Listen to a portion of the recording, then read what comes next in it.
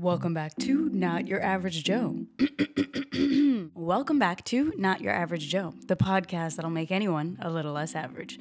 I'm your host, Joe Franco, and y'all are not ready for today's episode. So I know I say this every time. This might actually be my favorite episode. And the reason why is because I'm speaking to a man who does everything. He's a professional football, aka soccer player, if you're listening from the States.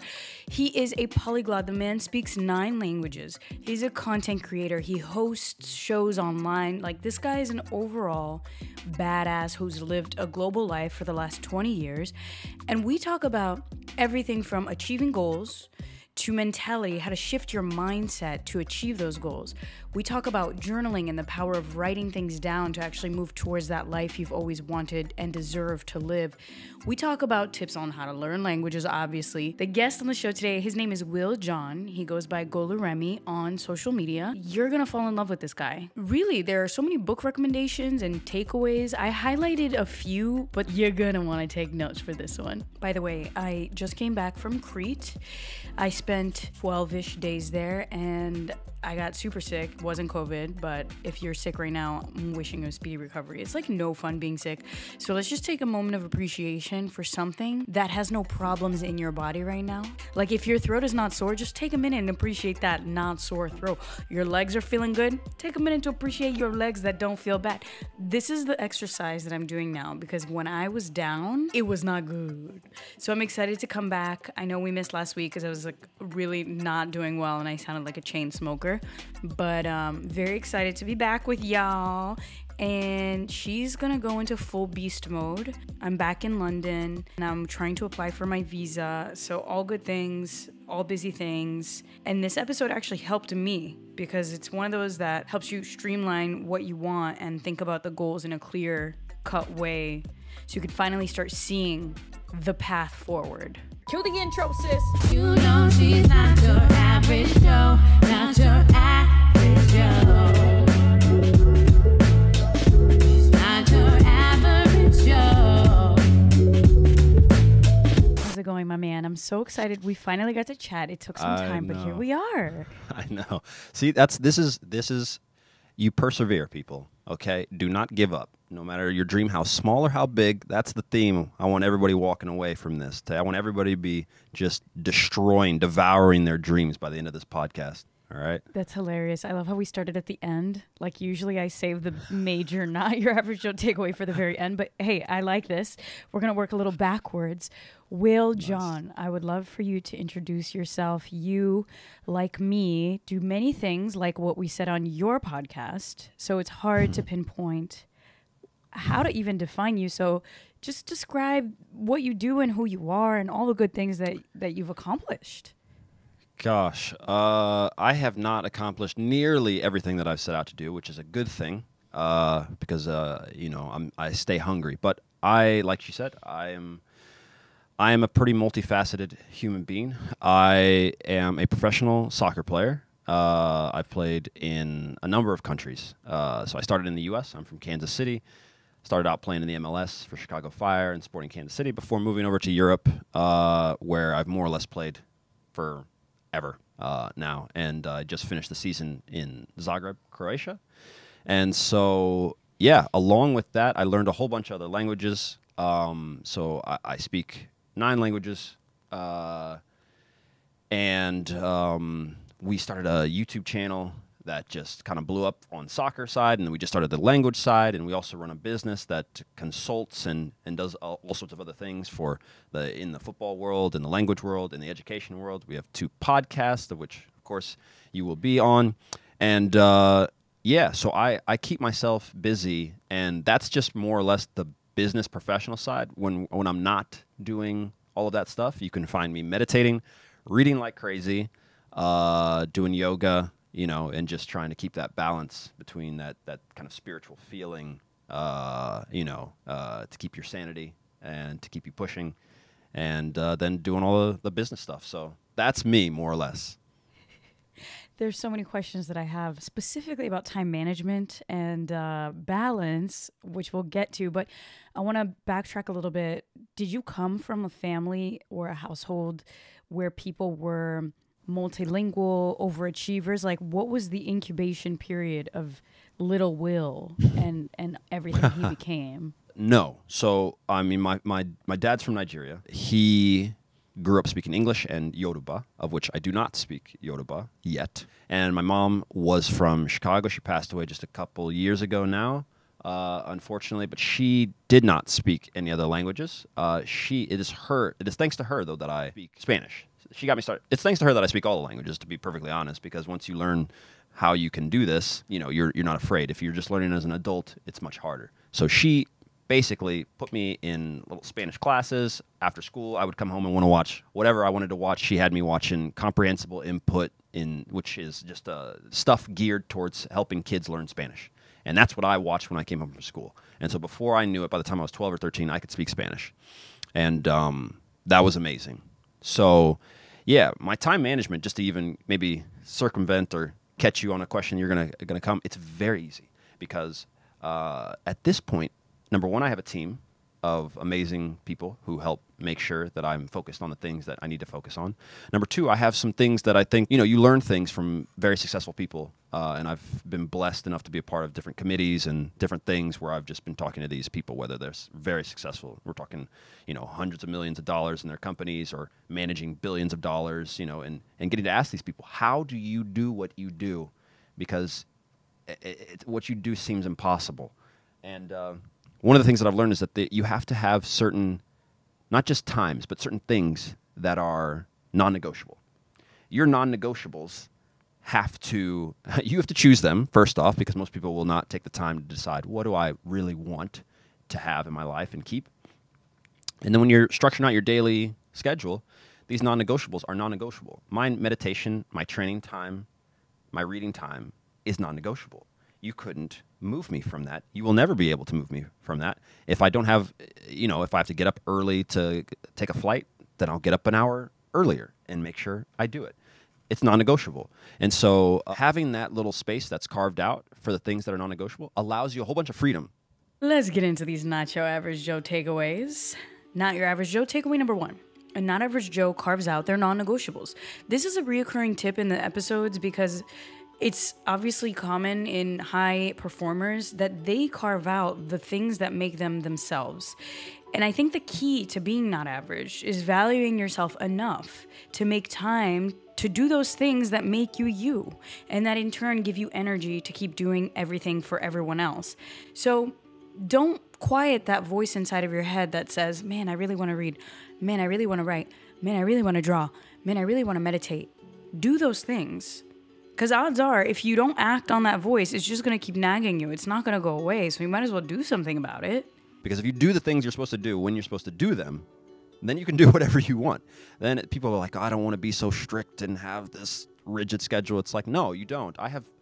When I have free time, I don't know what I'm going to do in the free time. If I'm going to go with my friends to hang out with this, whatever. You can have that time where you want it to be free and random. I don't know about you. I don't know how you do all the things that you do. Miss TV host, polyglot, YouTube superstar, running the business over here, got a podcast over here. She's doing everything. She's asking me about time management. I need to be asking you how you do it. Honestly, well, I just love these conversations because I feel like it's not so often that we get legitimately detailed about a day-to-day list of habits. Like when I think about somebody like you, we just met. But from the bat, I was like, wow, this is somebody I want to be friends with because, yes, you're a polyglot, that language connection, we already see things similarly, even if we don't speak any of the same languages, which we do have a little bit of overlap. But the habit and the kind of like gumption that you need to have to learn a bunch of languages is already something to admire. But what I loved about kind of digging into your story was that it's not just in language, it connects to everything else you do. It's with your fitness life as well. Like I'm always working out because that to me is a non-negotiable. I don't have a brand in fitness, but that's been a piece of my life since I was like 15, 16. And similar to you, like I didn't come from a family, from my side, I didn't come from a family where people were fit necessarily or like where fitness was a thing. I didn't see my mom, running, or my siblings even doing sports or anything like that, but it just became a thing that I did. And the same thing goes for my business side. It's like, I guess what I'm trying to say is that you, similar to me, we have the same kind of muscle, which it doesn't matter if you're playing sports or you're learning languages or you're running businesses. It's the muscle of persistence. So can you talk about the challenges along the way? Like, let's go into your soccer football career. What did that look like? Because I'm sure that the life of a professional athlete, like to get to the pro level, it's not all peaches and cream. By no means. Even, it's funny, and I think I'm not sure where, if it was just another podcast or a video, we were discussing the fact that even your top level, take your less than 1% player, the players you know about Messi and Ronaldo, and, people know certain names in football. Well, apart from those two guys, pretty much everybody else has to market themselves. You have to try and do all this. So everybody is still in the same boat, whether you're in that low range or that upper high range. And so what you will learn very early on, and what I learned very early on, is no is something that you will get all the time. And I know it's a cliche, and I'm sure people have talked about this in other things, but the amount of no's you get in professional sports is so phenomenal that you do eventually, if you persist, you will become numb to it. And you'll realize that no isn't no for, forever. Like, the coach will say, you're not good, I don't want you. It's hardly a no for now. Like, this one no here just means not here, okay, it means over here. It's like something that clarifies your options for you. And no is also, it's a great thing. And so it's weird to say this, but I'll talk to agents and coaches that'll be like, no chance. You're not playing in this league, or you're not playing over here, and you're not over here, and you just persist until you find that person, that guy, and then you boom and you go. And one of the things that I think is really important for people that I've learned from having this professional athlete life is that you have to have some critical thinking skills, and that is something that I've talked about a whole lot that I think in our society is waning. The ability to think deeply on a subject, think critically on a subject, and especially self-reflect. That doesn't mean I don't take on the things from people outside. All these people said you're not attractive or you're not good at the sport. And, we live in a society now where if you want an opinion on yourself, everybody has one. Everybody, has something on it. What's most important is how you can delineate who you are, what you really believe about yourself, and whether or not you're doing the best in what you're doing. That's everything that I've learned. How to figure out, am I doing the best for myself? And am I making the same mistakes over and over again? We all have our habits. We all have our blind spots. And if you don't take your consciousness and throw that, your aim, the only power that you truly have is really your power of thought, which is where you direct your attention. If you don't direct your attention towards yourself, then you really don't know yourself. And I mean hard, and be honest with yourself. That's part of the things that will change you. And if you have people also too that aren't just, you suck and you this, that can actually help you look at yourself. I mean, the amount of things that you can change and grow, is just unbelievable. I don't know how you do it and how you constantly improve. Because as someone who has to work out for his job, I'm amazed at people that can work out. You don't have a game at the weekend. How are you motivating yourself? Like, how did you make that habit? What is driving you to do that?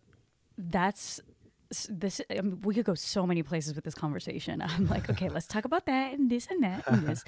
The same question goes for you with languages or for your businesses and your two podcasts, right? Like, sometimes I actually think about this often because I don't have to work out.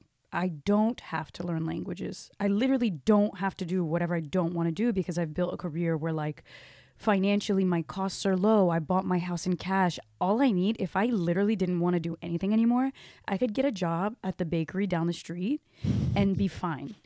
And that's a beautiful thing, but yet I find myself waking up early. I find myself on the computer every day, thinking of creative concepts, thinking of businesses to grow.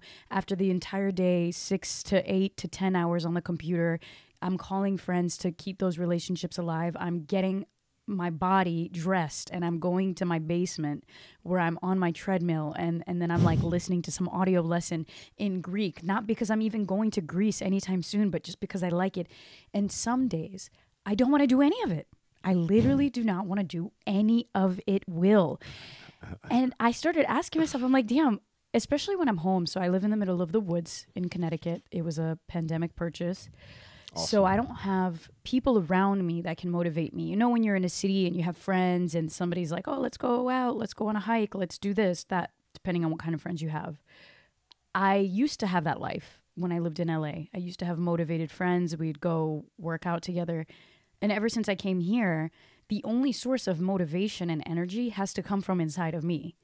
And the main thing that gets me dressed and downstairs and running, and I'm like, you know what, just do it for 5 minutes, just do it for 10 minutes. And then I always end up doing at least 30 minutes and feel great after. But it's just the idea that I'm like basically building a better foundation for my future self and also enjoying the process as I'm doing it. Right? Like all of these things that we do are building blocks. Your body is fit. That's because you did a series of small habits. You're fluent in 9 languages because you've done a series of small habits. And so it's like, even when I don't want to do something, I just kind of remind myself, it takes a page to fill a book. Not Your Average Joe takeaway number 2, the Not Average Joe understands the power of daily practice. Meditation is a practice, yoga is a practice, journaling is a practice, learning languages is a practice, fitness is a practice, financial literacy is a practice. And the thing about practice is doing it repeatedly. It's thinking about it often. You know that the beauty is in the compounding effect of doing that thing over and over again. It's not in the like get rich quick schemes. It's the triumph. It's the grit. Call me a masochist, but it's a little bit of the pain that it takes to get you to that point where you've gone from A to B and you've seen a journey transform you. It's not something that's going to happen overnight. And if I say no today, then it'll just amount in weeks and months and years of no. And that's going to amount in a ball of like all of these shoulda, coulda, wouldas, but I didn't simply because I didn't want to. So that's, I guess, my big picture thinking about it. What do you think? Yeah, I mean, the thing that you talked about, that those small steps. And most people have probably heard of the book Atomic Habits, right? James Clear. I don't know if I haven't read it yet. You haven't read it? I need to read it. No. You'll enjoy it. You have this. It's always good because that's the thing is like you have that mentality already. But as anybody knows that you learn something, you have to reinforce your beliefs and your thoughts every day. It's something that, for me, in order to do what I do, and I'm a huge reader, so that's for me. I mean, obviously, I listen to podcasts and do stuff like this. But the thing is that in order for me to do what I do, I've also stacked a lot of my things on top of the another. So, for instance, when I go to training, there's a guy that speaks French, only French.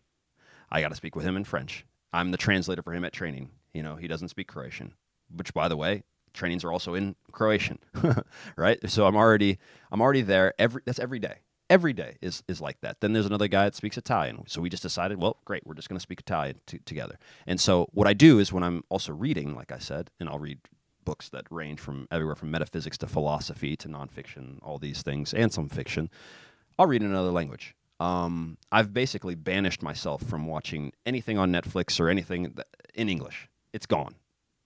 It's just, I can't do it.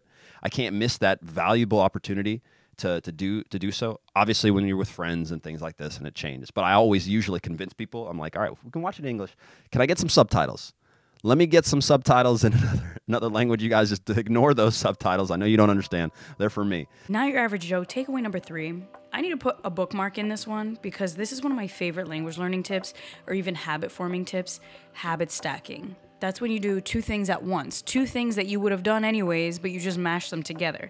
You gotta get a little creative with this, but if you follow me on Instagram at Joe_Franco, you know that's what I'm doing when I am running on the treadmill and learning a language, or when I am reading a book in a different language, or when I'm binging a juicy show, but it's in a different language. These are all examples of habit stacking, and I just named 3 ways, but Will is talking about how his job is in different languages. So it's like how can you design your life in this way where by default you're speaking different languages or learning them, and so it's not so much of an extra chore, it's just a part of your life. And this applies to things bigger than just learning languages, right? Like this applies to being financially literate. If you want to be more financially literate, you can go and apply for a job in the finance sector so you can learn. If you want to learn about travel or eventually travel the world, apply for a job in a travel kind of company. That's what I did out of college. There are ways to be strategic so that you maximize your time, especially if you have a million goals like both Will and I have. And I use it as an opportunity. And we have an interesting thing in society where a workaholic is somebody who we like to say is somebody who's just going without and ignoring, all this stuff. I would actually consider myself a workaholic. The only difference is that, yes, I have balance within my life because I'm doing different things. So I need some rest time. When you play a game, the next day is off. I let my brain rest too, stuff like this. But I'm a workaholic in the sense that I've been lucky enough to create a life where work is play. Everything that I choose to do, actually, so I go to training. After training, I might film a video with my friends. That's for soccer. I'm also a web TV host, so I'm a host of another channel called Unisport. That's got about 4 million subscribers. You can see me there every week. And so after that, I might study a few languages. Might be with some other people, stuff like this. Just talking to another polyglot, somebody that speaks a whole bunch of languages. That's 30 minutes, an hour, something like this. Most of my day is filled pursuing all of my dreams, and I don't consider it work. It's just so happened that I do earn from all of the things that I love. That's it. I know that you mentioned when we spoke earlier that when you can't find your dream job, you have to create it. So I'll swing it even back to you just to say, how is that going? What is that thing for you? How do you continually push to make sure that you're creating this dream life? Because you can get, number one, stuck in a rut. Number two, you can feel like you don't want to do it anymore. And like, what do you do then? So how is that journey kind of going for you? You're so great. And this is how you know you're a host and you're just a thinker. Will, I'm so glad I met you. And it's funny because we were talking about this it's thanks to you. Well, it was your TikTok videos. And you were like, wow, it's so dope that you found me for languages because you have been in this world of soccer, football for so long. And now you're shifting into more of like the meditation space and the mindfulness and the languages. So this reflects how I've seen my journey and this quote unquote like building of a dream life. I don't think there's one dream life, at least not in my lifetime. What I've seen is I've had phases of what that looks like for me, and mainly because I can only dream of what I can imagine. And the more I learn and the more people I meet, and the more I experience, the bigger my dreams get, right? So it's like, I don't know what I don't know yet. So my dreams now are plot points of things that I can imagine for myself. And what's cool is that that dream will only get bigger if I look at what's happened in my past.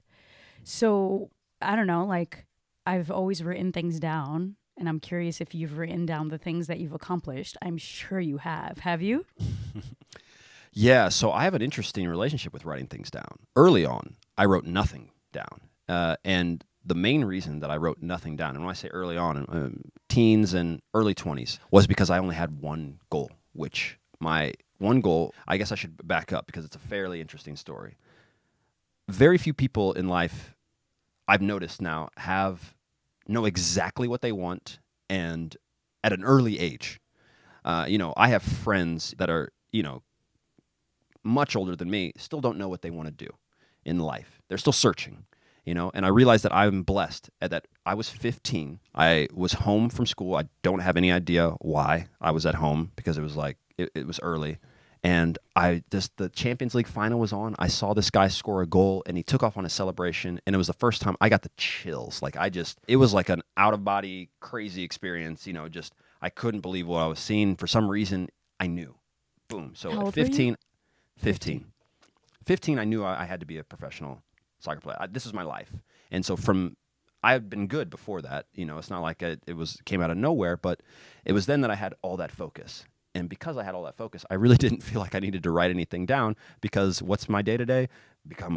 Do this, become this professional soccer player, do this. So by 19, I went pro. So it was only 4 years after, maybe actually 3.5 years to be honest. I left college early. and I went pro. And at the time, there were only like maybe 12, 13 guys in the entire country that were leaving to go pro. So it was pretty unique. But that's what focus can do for you, right? So now, fast forward to my next goal being I wanted to play in Europe. I achieved that maybe 4 years after, and so I've been in Europe ever since with a stint. I also played in Morocco, which was tons of fun as well. But I only had to start writing things down. I put it off because I didn't have a whole lot of goals. Once you start to have a few goals and things and distractions and things that can get in your way in life and all this stuff, if you're not writing it down, then you're not focused. It's just a fact of life, you guys. You just got to admit to yourself, if you can't put it down in clear, precise, succinct words, I want to have this, or I am this type of person. I've changed my identity. I am now a, soccer player. I am now, whatever, lose weight. Whatever it is you want to do, bulk up. If that's not written down, you're not going for it. You haven't clarified it in your mind. It has to be there because it's a choice you make every day. You have to make that choice every day. You have to truly be the master of your world and the queen or king of your existence. Go into nothing blind and really own it. I think that's something that people feel like there's this loss of power. You don't have to give up that power. You should take that power in all your decisions. Own your life. Be responsible for every single thing that you do. And when you mess up, you mess up. That's fine. You mess that one up. You get back on. You go. The victory will be it'll be for you. And so I don't know if that's a mentality that you've kind of picked up or how you've done it or how you reinforce, but like I know you write in your journal for all sorts of things, but what are you writing specifically that keeps you going? Man, I was supposed to be interviewing you. This is a very well-balanced conversation. I'm curious. That's just the thing, I'm learning. So actually, it started when I was younger. I was a very quiet kid. I've been asking my mom all week, like, so how was I? She's like, you didn't like anyone, and you were very shy and very quiet, and you were very smart. But I remember those days. It was like, when I was 5, 6, youngest of 3, big personalities in the house. So I started writing when I was really young, partially because I felt like no matter what I said, no one would take me seriously. And at school, like, it sounds like a sob story because it kind of is, but it all worked out. The lotus flower complex. At school, I would always have these days where it was just like kind of shade. Like, I wouldn't have great days at school, whether it was because I was getting ignored or didn't fit in or my own insecurities, whatever. And I started this thing. I must have been 7 or 8. And it's crazy to think about this, but I would lay down in bed and I was like, okay, you know what? The day was not good, but let me pick 3 good things that happened today. And that's how it all started, because I didn't want to feel sad. So before I went to bed every single night, I would ask myself, like, what were the 3 things? And I got into the exercise of seeing what I enjoyed. And it would be very small, like, oh, my crush, he looked at me like, in this specific way, or I saw a butterfly, or whatever. It could have been something very small. And I think that just grew, and that's when I started writing, and that's when I started journaling, and I would journal and read my journals. I have journals from when I was a teenager, like for 15, 16 years ago, right behind me, and I open them sometimes till this day, and I'm like, damn, that's so dope that I've had this exercise. It's been a practice. And what I would do, I would read the journal, and if I was being overly negative, I would correct it in the next entry and be like, okay, I know that I was complaining in the last entry, but things are not that bad. See, here's why. And I would kind of like convince myself of why things were better and what was good. And from that practice, I started learning what I liked. And from what I analyzed that I liked and the small things that I enjoyed, I started trying to build kind of goals around that. So it's like, okay, I feel really excited when I'm speaking in French. So what can I do to make a global life? I want to go to college in New York and study international business because that means I'm going to be able to speak languages, travel, and make money. And it's just been this constant kind of like putting everything in my brain on paper, analyzing it, revising what I want to keep and what I don't want, like editing a little bit of, removing the negativity out, and sifting through what is great and what makes me happy. And from there, assembling it into a set of like tangible goals that I can achieve or at least work towards, so that every single day I'm doing things and making choices that not only will benefit me in the future, but that I enjoy doing in the day to day. So it's been a practice, like a long, long, long practice. Totally. I mean, there aren't a whole lot of people like you. I have to say, it's inspiring to see and hear. I mean, that sort of practice. I'm still learning. Like I said, I mean, I started writing things down late. I mean, I'm in my mid-20s. I'm in my mid-30s now. And it's like, wow, this self-reflection thing that you garnered is incredible. Y'all already know how I feel about paper and pen. It is sacred. This has been the secret for my lifestyle design, and I will never stop doing this. It's journaling. It's writing things down. It's tracking my progress. I've been writing, revising, planning, and executing for as long as I can remember. And if you would like to join Joe Club to learn how to actually do this yourself, you are more than welcome to.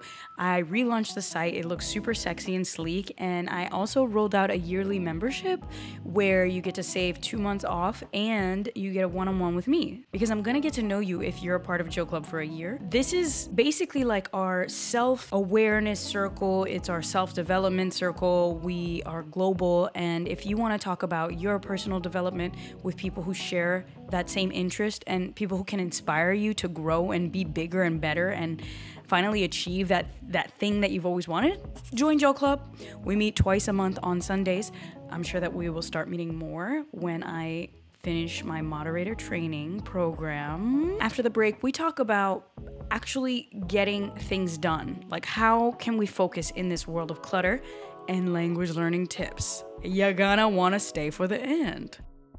And there is this, there is a current trope. And I mean, I do see this every once in a while. I'll coach kids also. So like you have every once in a while I'll come back and like help out with my, like right now I'm on my break. So I'm here in the US, and I'll go to my high school where, I've had a really good relationship with my coach, and I'll come help out with camp one day, something like this. And you'll have kids come around, right?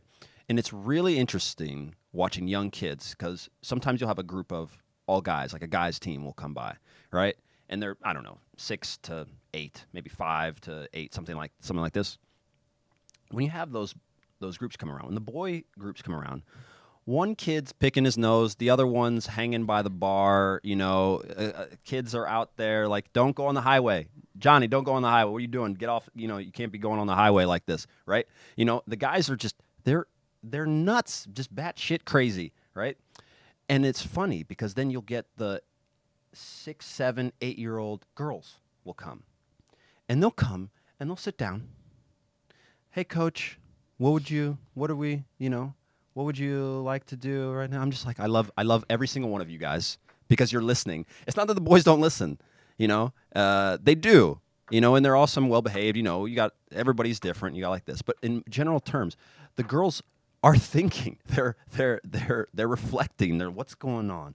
What is this? Why is this happening? And all these things, And so it's definitely interesting to see that sort of juxtaposition between the sexes, whether or not it's not. I mean, our whole world right now is fighting with gender and all the stuff that's going on. But it does appear, whether it's learned or not, it's clear that there's these differences, And so as men, trying to learn to like, all right, slow down. What do I think? What do I believe? Why? And starting to have all that really critical thing is so beneficial to your life. Because, and here's another throw out for your fans or you. Have you read Deep Work by Cal Newport? No. Do you know that book? I'm going to add this to Not my read book list. Deep Work. I've heard of it. I think you probably do it already, but okay, you've heard of it. All right. Well, the only thing that I wanted to say about it is that his hypothesis is essentially that we're going to have a split in society between the people who can basically focus for extended amounts of time and the people who can't. Majority of Earth, as we know right now, is distracted by phones, fear, whether that's, I don't know if you know Abraham Maslow's hierarchy of needs, but it's really hard to worry about, my creative thoughts when I don't have enough food. So it's very obvious, what's going on in the world. But that split, if you've never studied or done anything deep work, and what deep work really essentially is no phone, no nothing for anything from an hour to 3 to 4 hours. I mean, imagine studying languages like this. Imagine doing your work like this. Imagine, and so when people ask, once again, about time management and stuff like that, it's like, my deep work is blocked off, dog. Like, I know you want to go hang out, but, like, it's blocked off. You can't reach me. I'm alive. Don't worry. Just, you can't find me during these times. And so that allows for deep work. That allows for not this constant switching back and forth to 50 different things. And that's how I do it. Not Your Average Joe tip number 4, be indistractable and practice deep work. In other words, put that phone on airplane mode, turn the phone off if you need to, remove yourself from the crowd, and get things done. It's all about respecting yourself and your goals enough to give them undivided attention because they deserve it and so do you. Let's talk about this to go back to your timeline because I want to make sure that we cover the life. Sure. From 19 years old, you started playing professionally. When did you move abroad? 23. 23, I moved to Denmark. To Denmark, and then you have been professionally playing football for how long? How old are you now? 37. I turned 37 2 days ago. Wow, happy belated birthday! Thank you. Super very much. dope. Yes. Okay, this is a blunt question, but I used to date a soccer player back in high school, and he was always saying that like his professional trajectory, he wasn't professional, but that was his goal. He was always saying he was concerned because it was like such a small window of opportunity because your career is completely tied to your physical abilities. So it's like, what does that look like in the lifespan of a pro football player? So I've been out for now like 2, 3, maybe years, already past the supposed time where your body's not supposed to work. And so just for anyone who's under the age of 30, mainly these people that are under the age of 30, if you're listening to people that are above the age of 30 and they're like, it's awful, your life, once you get to 30, everything's gonna break, and I'm here to tell you that is all bullshit. Literally, stop listening to these people. They're telling you this based on their own experience. So if you want to really know what it would feel like, here's the thing. I knew, like we said, at 15 that I wanted to play. I'm one of the lucky ones for whatever reason, however this happened. So I don't drink. Have I drunk? Yes, of course. Balance. Everything in balance. Everything in moderation, things like this. Have I gone out? Did I go out and party when I was in 23, going out to the... Of course. I did all this stuff, of course. But it was balanced, right? So people ask me how I'm playing now and all this stuff. Well, you already saw my non-negotiables with yoga. You know that my food, I'm probably not eating cake every day, and eating at McDonald's. You know what I mean? And so when I look at it, and it's like how my relationship with fitness and playing and all this stuff, it's personal. Do not look at someone else trying to tell you that it's all downhill once you get to 30 because they went downhill. They decided to make all those little decisions. And this is the thing. It's hard for people to grasp this. And I don't care if it pisses you off. But if you are feeling, it's two-pronged because I want it to piss you off and I also want it to wake you up. If you are feeling awful, and you're 25 or 30 or 35, it's mainly because of the decisions that you have made, like we said, every day to not work out, to eat that crappy food, to not do yoga, and to not search for a solution for your issue. You do not have to accept the world the way it is if you have a little bit of back pain. You can do something about it, all right? And that doesn't matter of your age. I mean, we've talked about in the other podcast, Steve Kaufman has learned a bajillion languages over the age of 60, right? Supposedly your brain is supposed to decline. I thought you were supposed to go senile after 60 and how is it possible that he's doing this? Well, I just ignored it. The same for this. You're going to be you're almost done playing, right? You're 28 now. You got a couple of years. Well, I'm just going to ignore what you say. And I'm just going to stay in my lane and work on my stuff. And it turns out 10 years later, you're wrong, and what it means is that you probably could have done more yourself. You're underachieving. And that's just the thing that I want. Like we said, we want everybody to be killing their goals. That was our goal here at the beginning of this podcast. The people that are telling that you can't do something, they themselves are probably underachieving for what they've done, no matter where you see them in the world. So it's tough love. It's really tough love. And I feel very similar to you because it's like no one really wants to do the everyday difficult things. We all want to eat garbage food. right? Like, I want to eat McDonald's every day. Tastes but good. do I? No, I don't. It's like I think about it, and it's tough because it's discipline. So where does your discipline come from, and what advice do you have for people out there who really, they're ready to move forward and accomplish their goals? And like, even for me, some things I'm like, damn, I shouldn't have eaten that chocolate. Like, do you have any mental tricks that stops you from hurting yourself in the long run with these everyday small decisions? Yes and no, because for the thing is that not a lot of tricks are needed if you have an intrinsic, motivating, burning desire to do something. A whole lot of times it'll make it way easier for you. And that goes back to what we were saying about clarifying what you want. If you know for certain that by the end of the year you want to do 100 pull-ups, then you know eating McDonald's is not probably going to help you in that goal. And so the number one mental trick I would say is that you have to do the work of knowing what you want. And I mean truly, not like it would be nice to have a fast car, it would be nice to have some money, and it would be nice to have a big house. Those are vague. I can't do anything with that. Your subconscious mind can't do anything with that. It doesn't mean anything. I mean, I want you to put down on a piece of paper that by the end of this year, and it doesn't have to be big. It's big to you. It's you, like we said.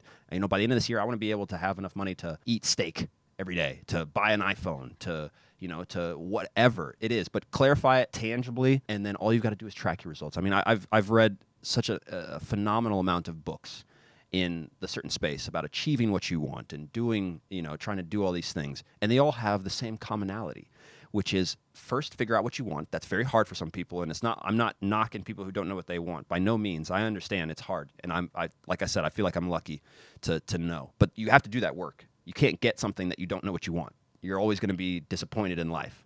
Why didn't it turn out well? You didn't know what you wanted. Number two, you've got to take your steps every day towards that goal. And I know this sounds very easy and simple because you don't, but once you know what you want, if I want to work, if I want to be the most fit ever, if I want to lose 25 pounds, then, today I need to work out. Tomorrow I need to go shop at Whole Foods and get really good food, and stuff like this. You can break it down. Next, you got to measure, and that comes down to your journaling, which is why it's such an important thing that you can go back and look and say, wow, look at this mental space I was in right there.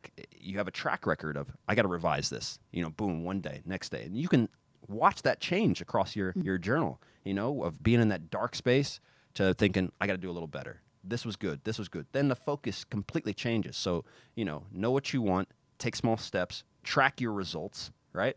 And then something that is what I think controversial, and this I'm taking a lot of this as the template or skeleton for this is a book called U Squared, which I think you would love if you've never heard of it. You would absolutely love this book. This is a reading list episode also. Everyone take notes. I'll link everything in the description box. Totally. U Squared, it's a book by Price Pritchett, this guy, and essentially how to change your life tremendously, that things don't have to just be necessarily incremental. You might do little incremental steps, but what you'll do is you'll wake up one day in this new world. And the last step is essentially that you have to kind of get your subconscious working with you. What that will essentially mean is that you need to visualize yourself, feel yourself into this new person that you are. Take some time to stop, turn off the phone, maybe play the nice music if that's what you want to do, but really sit there and feel who you would be if you were the person giving a big speech at the UN, if that's what you want to do, right? Or whatever, riding that new car. The only real power you have is your ability to delineate your thought. What you concentrate on is your power. You don't have anything else, you as a conscious being. It's not, I'm strong or I'm fast or I'm anything. No, it's what you do with your thought power, where you put it. Where you put your thought, things will increase. That's the law of increase. And so if you're focused only on this problem and how negative it is, that's going to continue to grow, most likely, right? When you start to look at the problem and then say, all right, that's a problem. Where's the solution? And start looking for that solution. You will see the solution. It will come, right? That's really my mental tricks, if you want to say it, for keeping me disciplined. That's what's going to do it. Not Your Average Joe, takeaway number 5. Told y'all this episode was going to be fire. This guy is truly dropping the gems. Like, it's hard for me to keep track of all the gems, but number 1, know what you want deeply, profoundly, intrinsically. Number 2, start building habits to go towards those goals and stop doing things that actively hurt you in that journey. Number 3, track your progress. whether that's journaling, vlogging, blogging, whatever you want to do to track where you started and where you will end up. Think about the fitness craze of like before and after photos. That's what you need to do, but with your goals in your life. And number 4, harness your thought power. Learn how to focus your attention on that goal and to remind yourself of it as often as possible, even every 2 hours if you need to. Just remembering your compass, remembering your north is what's going to help you see the map. It's crazy because these things I've seen happen in my life. They're very true. It's so nice and refreshing that there are books with like, the nomenclature to tell you what this is. And I was listening to a podcast about being indistractable. A man wrote a book. I forgot his name. This is where I need to be a little bit more focused here, remembering the authors' names. But anyways, the concept was really powerful. It was essentially what you just said, that we're living in an age with more distractions than ever. So there will be 2 groups of people, those who know how to be focused and be indistractable and really take pride in their ability to focus on what they want to focus on, as opposed to being like the squirrel that hears a noise, or like, the skittish kind of person that doesn't even know where they want to focus. But I want to ask you, you do many things now. Okay, so in the beginning it was easier, while difficult, because being a professional football player is one of the hardest things. It was difficult for the journey, but it was easy for you to see where you were headed. And I think in many ways, when you have one goal, you have tunnel vision. It's very clear. Same thing for me when I was trying to grow a YouTube channel to 1 million subscribers. It was very easy. I was posting and I was thinking about what videos to post, and I was editing. My day-to-day did not change for 6 years, right? But then what happens is you do accomplish those goals. So once you accomplish your goals and you actually see that these theories are not just theories, but you've seen it happen in your life, do you feel a confusion of like, what's next? Like, did you ever in your professional career, after you had achieved your goals of not only being professional, but then living in Europe and learning a few languages and adding more to those languages, do you ever feel lost about what's next? Or is it easy for you to see, okay, I accomplished this, it's time to do this now? To answer your question, never. I never, ever, ever feel lost. I am the type of guy that could probably live 1,000 years and would constantly find new ways to try and achieve certain things. I have a propensity towards creativity and creating things. I love creating different things, and so, I don't know however many years I have on this earth will be enough to do at least some of the things, but I'm going to need a few more lifetimes if we can make sure reincarnation is real. I don't know, So no, I don't. I'll give you a very tangible example. When I was 16, I read The Count of Monte Cristo, which was a fascinating book for a 16-year-old. Funny enough, it was the abridged version, so it was only like 500 pages, and we got it assigned it for English class, and I read it, and I was like, this guy what a badass. He gets put in jail for the wrong, and while he's in jail, he learns all this stuff from this old guy that's in there, teaches him languages and math and philosophy, and he tells him that this is where this treasure is when you get out, And so this guy gets out of jail, and now he's armed with knowledge. He understands the world. He's got all these languages. And at 16, I was like, okay, give me this life. That's what got me so gung-ho about this. I don't know how many countries I've been to. I need to count, but it's somewhere between 50, 60, 70, possibly even countries, right? And I said then I would learn 10 languages. It's been 20 years. I'm at 9, right? Still, obviously, bolstering those languages continually, but I think I undersold myself, right? And so once I realized that, it's like, well, cool. What else, can I achieve? You don't really understand, and I think you said something similar to this earlier, but you don't really understand what you can do from the consciousness level that you're at right now. So if you are not a person that works out and your goal is, I just want to get fit, let me lose some weight or, get to here, you don't know that once you're fit, you're going to go, I want to run a marathon, And then you don't know that once you run in your first marathon, you're thinking, I want to win a marathon. You don't realize that because you can't think like that. The person who's, whatever, a couch potato or is, just doing whatever, you can't have that thought until you basically upgrade, right? And so I don't see any issues right now for the goals that I have, because as my consciousness expands, as I have more confidence in myself and believe and, become this magnet for kind of positivity and pushing for myself, and other people join your journey. People come in, they write me, hey, I want to be part of your team and do this stuff. All of a sudden now you've got, something that you didn't have, and so new goals become really, really easy to come up with. And as long as they stay aligned with your main goal, I don't have any issues at all. So for me, that's not a problem. Not Your Average Joe takeaway number 6. This is such a dope concept. When you're playing a video game and you can only see a little piece of the map until you beat the level and then you get to see the bigger picture, the same thing applies with your goals and everything that you're able to imagine. You don't know what you're capable of until you start achieving. So I guess the takeaway here is just keep moving forward, because the more you move forward, the more of the map you'll see, and the bigger goals you will be able to set for yourself and achieve. It doesn't end, y'all. That's the point. I think there are short-term goals and long-term goals, or I guess there's a deep, profound compass. Like there's a compass inside, I think, of all of us. And it took me a while to understand that, because I think our society kind of trains us to believe that we need to hit goals.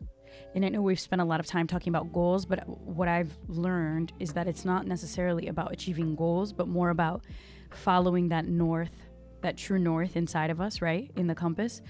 So when I didn't understand that my purpose, quote unquote purpose, or like my sacred work was much bigger than these smaller goals, even though the goals seemed massive, like the goal of hitting 1 million subscribers, like 1 million people following me, or getting the audition for a Netflix show where thousands and thousands of people were interviewed and I got the job. Like, these are huge goals.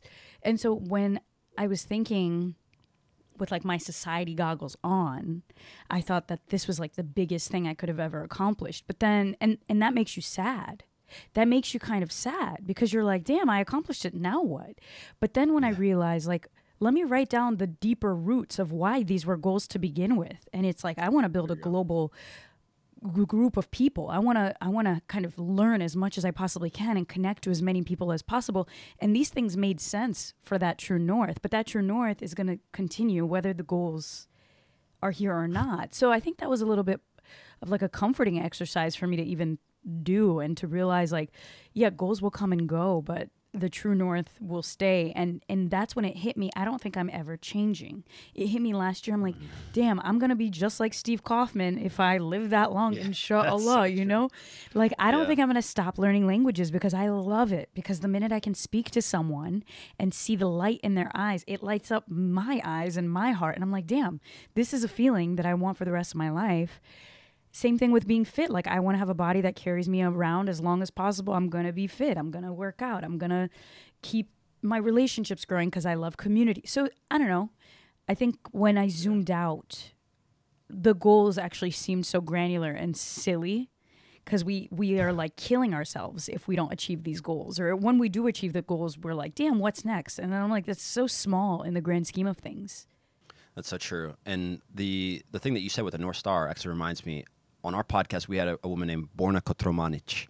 She's a Croatian woman who was married to, at the time, which you could more or less kind of say, everyone's aware of what a Russian oligarch is, in the fall of the Soviet Union, and these guys that, got this money from doing this. She was married to one, essentially a Croatian oligarch, let's just say, in that sense, and at the fall of Yugoslavia. She's one of the most amazing women I've ever spoken to, because her understanding of that North Star is so ruthless and so impossible to impede her from that just talking to her for the short period of time that we did. And I was really happy because we had her come over to our studio in Zagreb. And so it was really cool to actually, be physically there with her. It was unbelievable. And she talks about that. This is a woman who the media she got divorced from this guy. In the divorce settlement, she was left with roughly $50 million.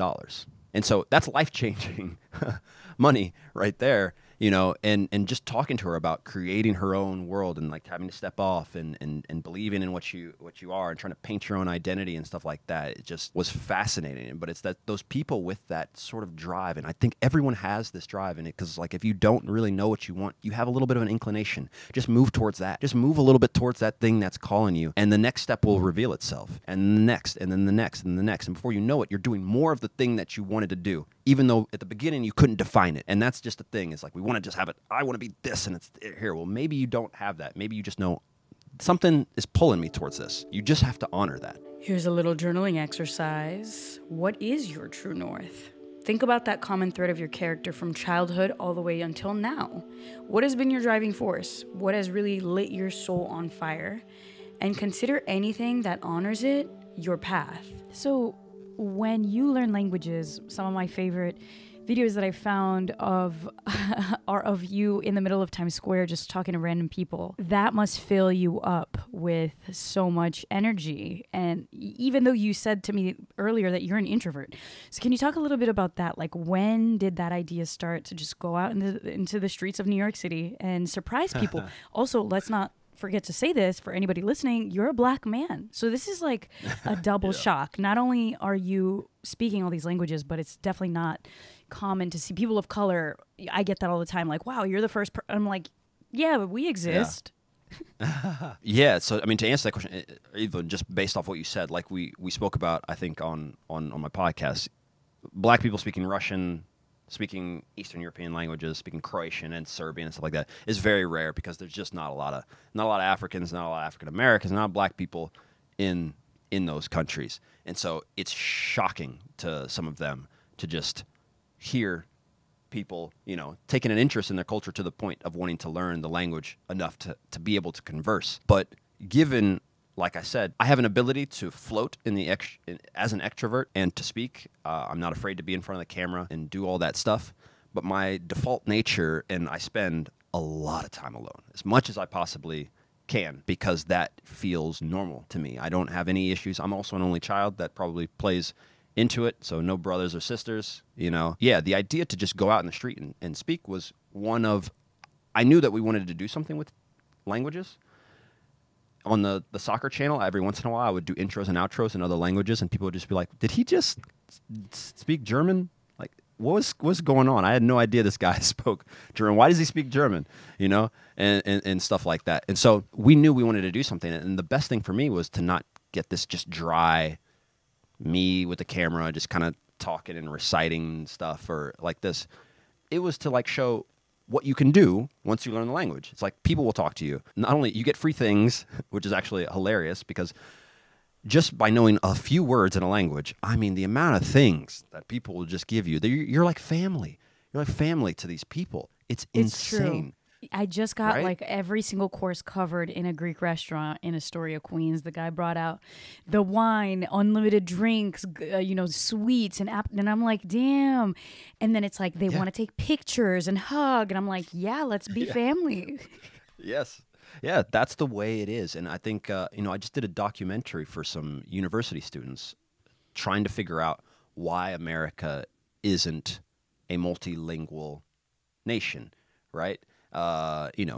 Most people don't see an interest in that. And so my whole thing, the questions they were asking me was like, why you do it? I'm like, have you seen what happens when you just say one word to a person who is, in this place? They don't expect it. They lose their minds. It's as if you just like gave them gold. And so for me, just this journey of being able to go out in Times Square, we just filmed another one, by the way, and so that'll be out here. And I've become kind of known in Little Italy. So we went to Little Italy the first time, spoke Italian, asking all the people out there about their experience, stuff like this, and that video blew up.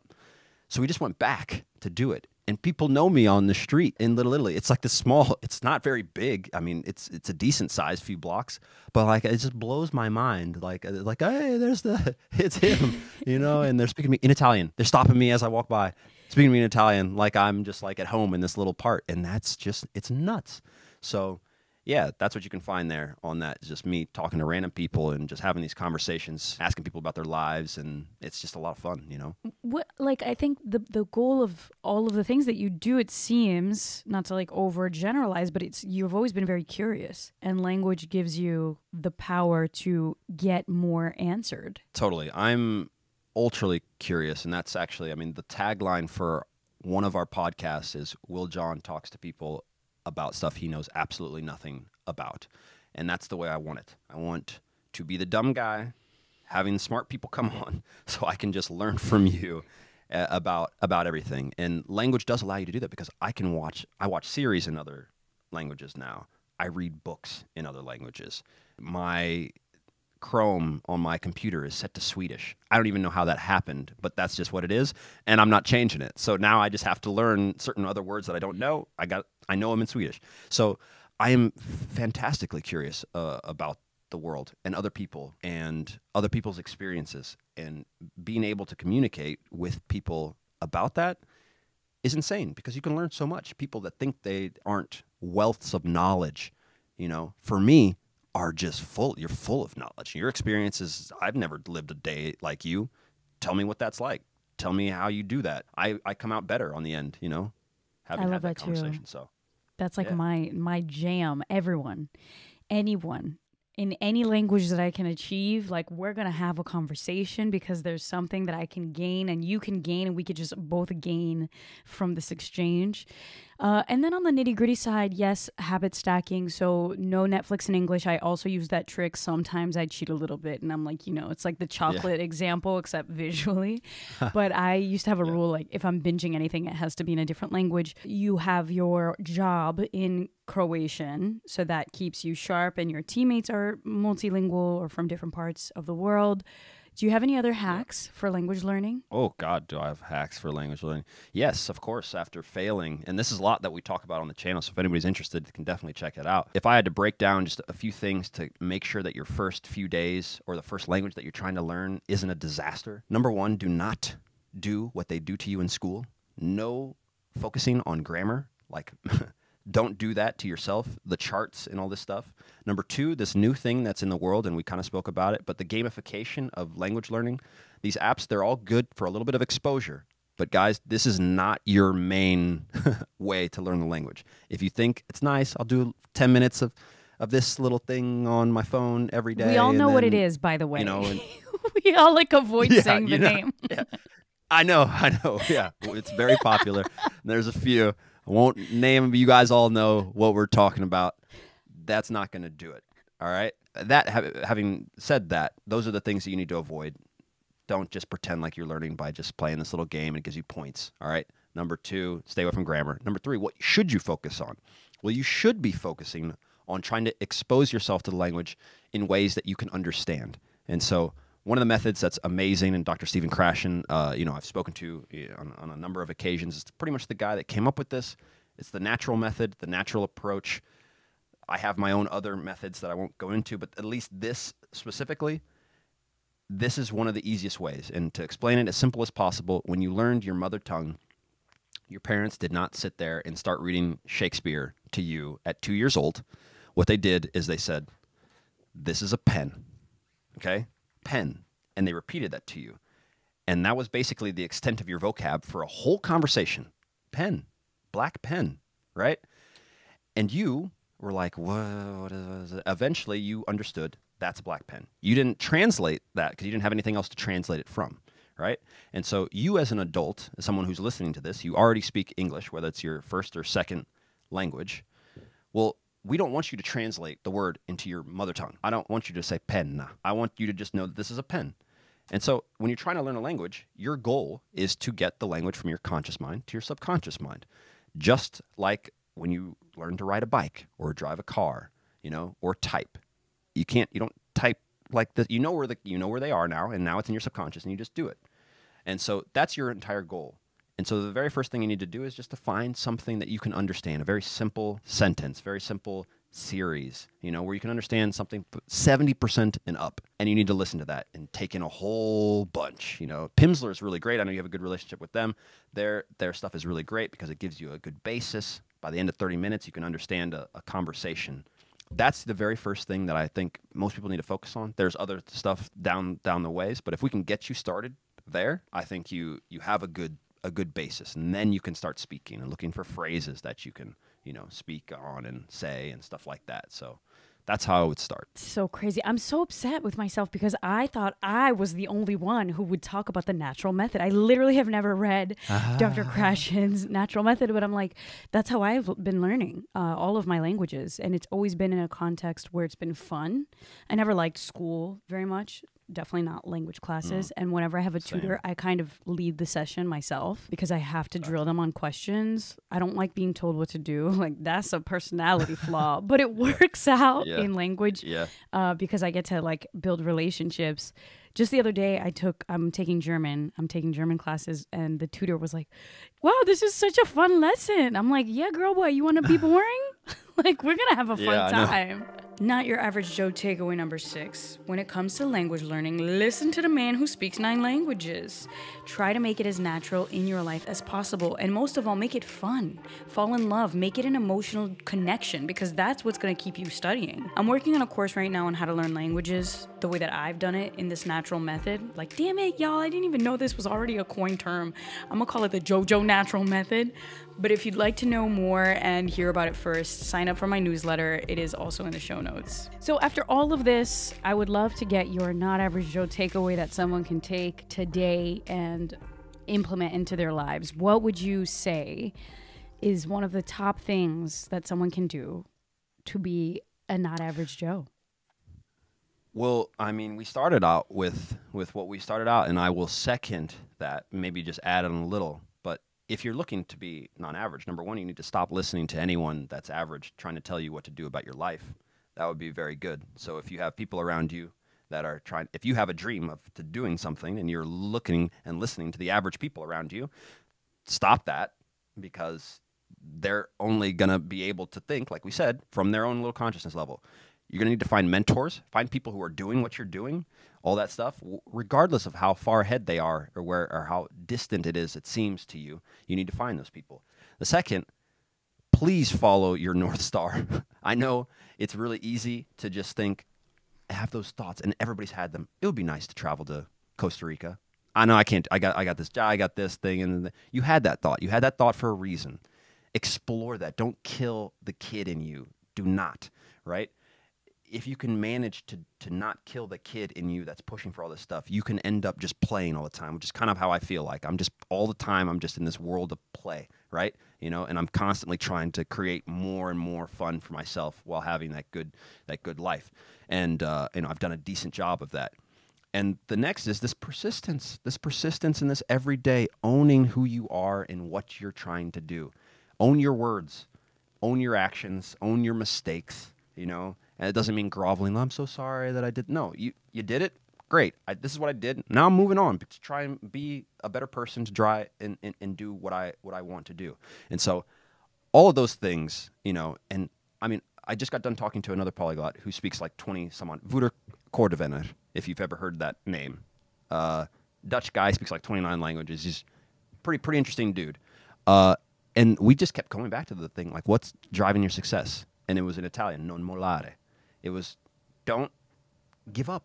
You cannot give up. You can't look or listen to anyone or anything that is trying to distract you from your goal. You cannot give up.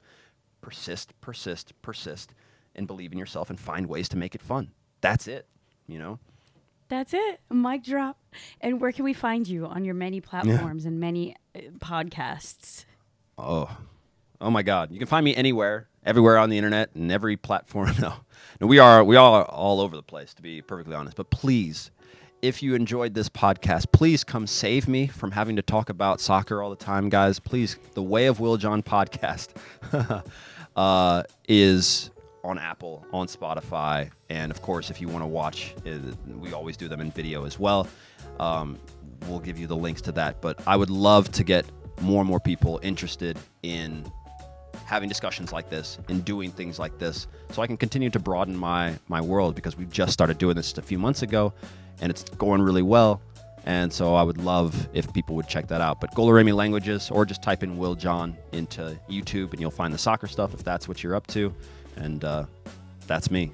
That is it for today. Thank you so much to Will John, who was an outstanding guest. I hope you follow him on his socials, and don't forget to listen to the conversation that we had on his podcast. I am so excited about how these conversations have grown me and hopefully have grown you too. If you like it, don't forget to rate the show 5 stars and share it with a friend who might connect to some of these tips. My goal is to give you guys the tools that I've used and to get new tools from the guests, because the goal is to make us all a little less average. Hello, that's the show's name. All of these things that I'm building are finally coming to life. Like, I have a really dope new website called joefranco.world, where I'm going to start a newsletter specifically for like Joe Franco news. There's of course my journaling club, joeclub.world. I have 3 Instagram accounts at joe_Franco, at Not Your Average Joe Pod for all bonus clips on the podcast, and at joeclub_, which is where you find really dope journaling inspiration.